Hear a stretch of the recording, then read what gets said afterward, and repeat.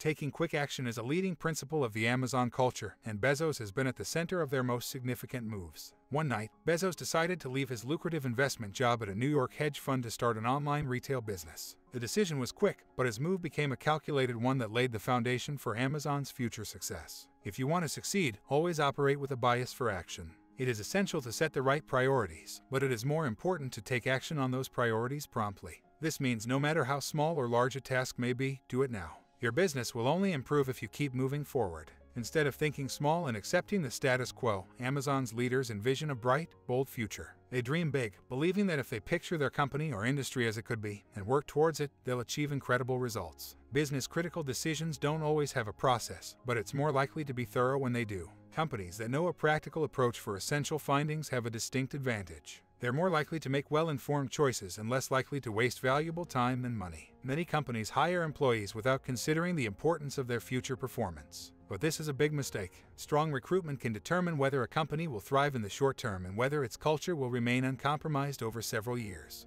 Amazon has a rigorous hiring process. To ensure the best people are acquired quickly, the online retailer has highly experienced team members called bar raisers, and they come in to ensure that all candidates are top-tier hires. The bar raiser role is a critical component of Amazon's recruitment strategy. Bar raisers conduct the final interviews with candidates to ensure a high-caliber hire is made. This ensures they hire the best of the best. Amazon is known for its commitment to excellence in the workplace, and a lot of that fantastic reputation stems from its approach to job interviewing.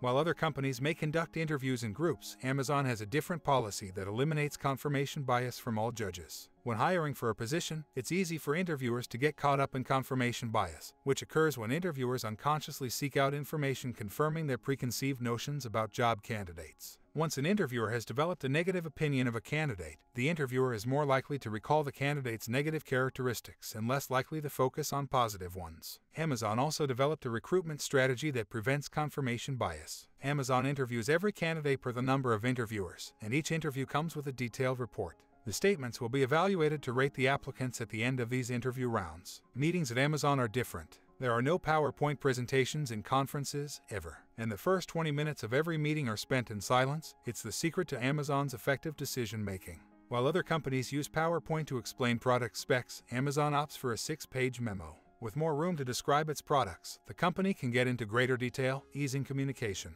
PowerPoint has many excellent features, but it's also terrible for presenting.